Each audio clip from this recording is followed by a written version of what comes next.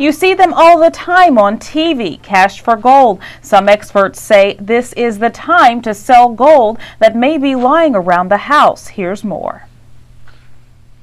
Terry Barrow works in a cash for gold shop. She says that business is booming with many first-time sellers. When customers come in the store, the gold is assessed, weighed, and transported to a refinery. The next process, it gets audited, and then we send it off. We send our gold off once a week, and then it gets melted down. First-time customer Kathy Hollinger saw an ad in the paper on cash for gold.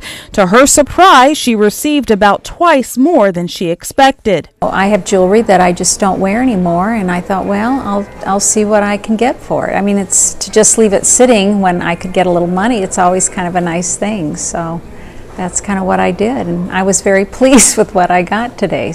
IU business professor Andreas Halskrat says beginning in the mid-1980s until about 2005, the gold market was flat. After 2006, it raised again.